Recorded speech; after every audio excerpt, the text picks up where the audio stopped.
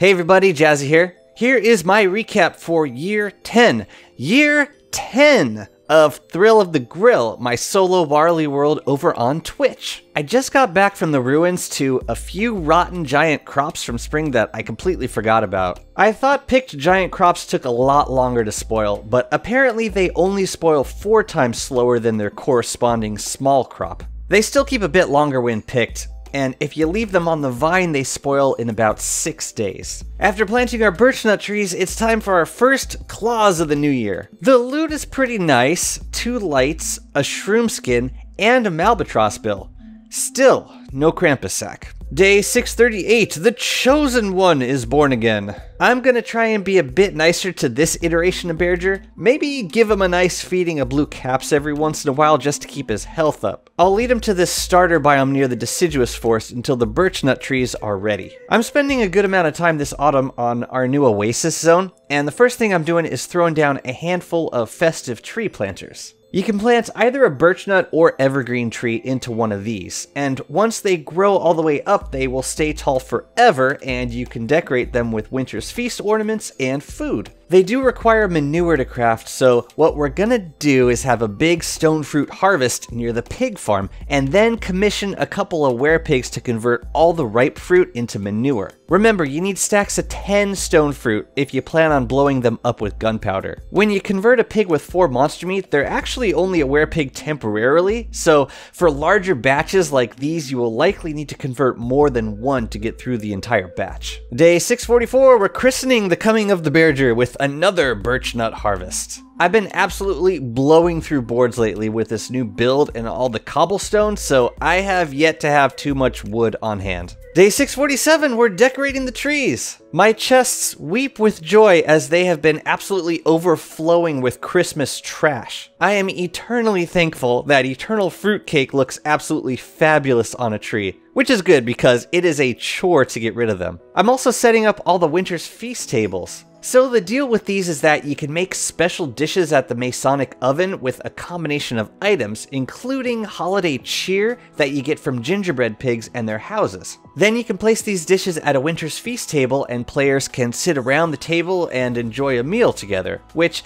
gives this timed restoration of all 3 stats. This multiplies with more players at connected tables if they're close enough, but I'm not really positioning these tables with any team strategy in mind. I just like the way they look and I want to feature a variety of different dishes on these tables. Day 657, I'm back on the lunar island mining some glass so I can make more statues at my base. It's too bad you usually have to wait to re-bomb these hot springs because they don't automatically fill back up after mining. It does make sense though, because if they filled back up right away, you could do dozens of harvests of the same pool by just dropping in bomb after bomb during a full moon. While I'm out here, I'm also hammering some of the sea bones on the beach. There's a lot of these, and each one gives you 2 to 3 bones, which is much better than the bones you find in the desert. I'm gonna need all the shards I can get to eventually make more mushlights and glow caps. Day 662 is Klaus number 2 of the year. The loot is a light and scales. By the way, this may have slipped under the radar a bit in the slew of updates happening in December, but amidst it all, the recipe for the cookbook got changed. Now it only needs a carrot and papyrus. I use the crockpot mod for sorting through recipes, but if you wanted to go fully vanilla, then this book is a nice way of keeping track of recipes.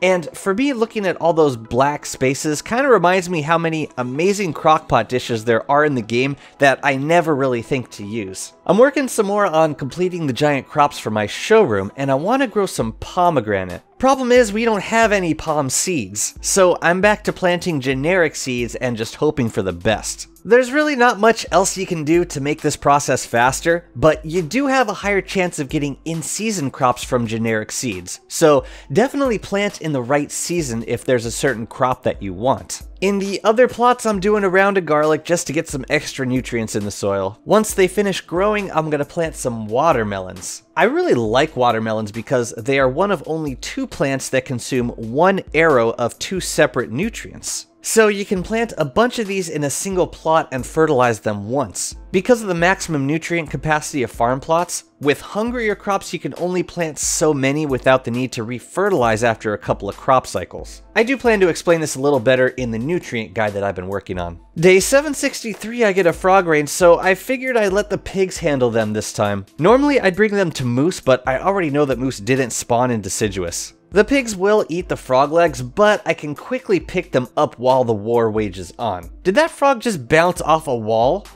This game is amazing. Day 674, we get giant watermelons. I really like the way these look, and I would love to use one as a decoration of sorts. So if you want to preserve a giant crop forever, you can rub it with beeswax. This is actually the first actual use of beeswax outside of a crafting ingredient for wax paper. Problem is, I don't have any spare honeycomb around here to make into beeswax. I could go all the way to the beehive, but instead, I can't believe I'm doing this. I'm gonna deconstruct a wax paper. I mean, once we get out of Winter's Feast, we'll get 4 of these every winter, so I guess it's a viable option, but that really doesn't forgive the laziness on display right here. Okay, next batch, I'm creating 2 dragon fruit and 4 tomatoes. This will be mainly to fertilize the tomatoes so that we can get a giant. I don't care as much about the dragon fruit. And hey, check it out, we got a pomegranate plant. I'm watering and tending to its every need so that we can get 2 seeds back. Even still, we're gonna need to replant and harvest twice more before we can get giants. Day 677, I'm placing down the last statue at the oasis. I love these glass statues. They look like ice. They're such a perfect texture for a winter build. And there's the giant tomatoes.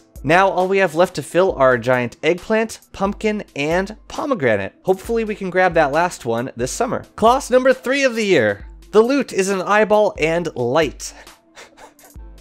According to the local statistician, the odds of having gotten at least 1 Krampus sack by now is approaching about 90%. Guess it's never a sure thing, but I will continue chanting sack until it happens. Day 684, I finally have enough pomegranate seeds to make giants, so I'm pairing it with garlic and dragon fruit for a self-fertilizing combo. They got planted around the end of spring, so I'm just making sure that this combo will also be good in summer. I'm also adding more decorations to this garden area in front of the festive planters. You'll notice that for me, height is a big consideration when building. I always try to place tall structures such as walls and trees behind shorter structures such as moondials and replica relics. This just ensures that builds aren't blocking other builds too much. I generally keep my camera in a set orientation when building, so I only need to keep one point of view in mind. Day 687, we got this stupid weed in our farm, and apparently it was there for 2 growth cycles because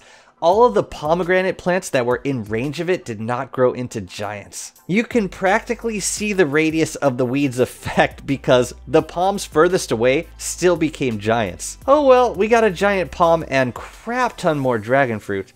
2 more giants to go. I waited 5 days to fight Antlion because the hounds were being stupid and I didn't want to get a wave during the fight. So I fed her a few times to appease her until we got a hound wave and then I could put her down. I'm trying to time it so that I kill her right after she summons glass castles so that I can use my fire staff to harden a couple of the sand castles. So if Antlion has 6000 HP, then she's gonna take 89 swings of a dark sword to kill. I'm just trying to deal those final hits as she's summoning a new round of castles. It doesn't work out exactly, but it does give me enough time to grab a few castles before they despawn. Much of this summer was spent fishing. During Winter's Feast, you have a chance to get festive lights inside of crumpled packages fished up from the oasis. And as Warley, I'm going to be saving up my fish for Mokeka, so I'm more than happy to put in some fishing time during summer. I'd say this zone is coming along nicely. I'm not a huge fan of the new winter wardrobe, but it goes perfectly well in this zone. For the oasis, I'm throwing down a couple of moon dials and endothermic pits on top of some lunar turf. Last day of summer, I poked my head out of the oasis to plant my next big batch of birch nut trees for autumn. And it's going to be a busy year 11. We got another fuel weaver to take down, we got a dragonfly, and then it's high time to start building our houndiest trap. And then something very special happens. You definitely want to catch the next video. I hope you're enjoying these recaps, and I definitely hope to catch you next time live over on Twitch. Take care.